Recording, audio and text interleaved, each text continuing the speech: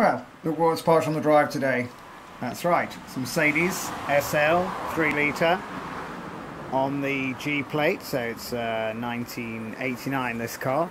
So it's very, very nice car. I really like this car. Nice weather today, got the hood down, and it's the same shape as the 1979 one I had.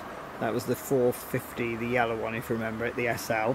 As I say, this one's the 3 litre, but it feels it feels faster than the 450. You know, it's really, really fast car. From 80 to 100, it tears along. It makes a lovely sound. I'll start it up for you in a minute. But it's, you know, 2 little seats in the back, just a George in the back there. You know, it's a nice car. Tiny bit kind of unstable in the wind, but it's nice.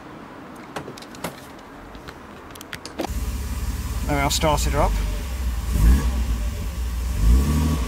It's beastie. It's nice.